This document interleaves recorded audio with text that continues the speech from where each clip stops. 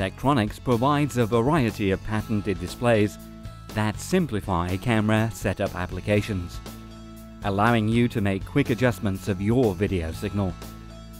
Today we're going to be using the WFN5200, but these same displays are available in a variety of Tektronix waveform monitors and rasterizers.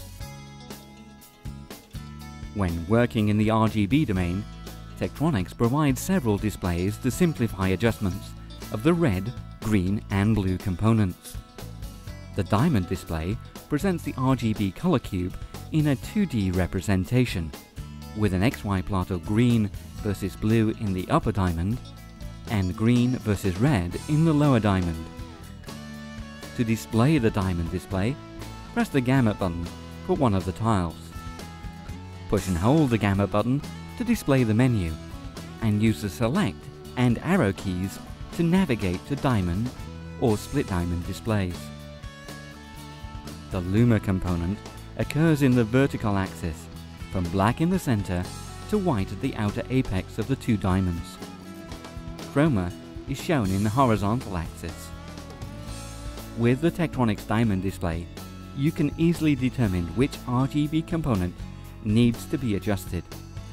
In the upper diamond, adjust the blue component for a camera to balance the signal and keep within limits.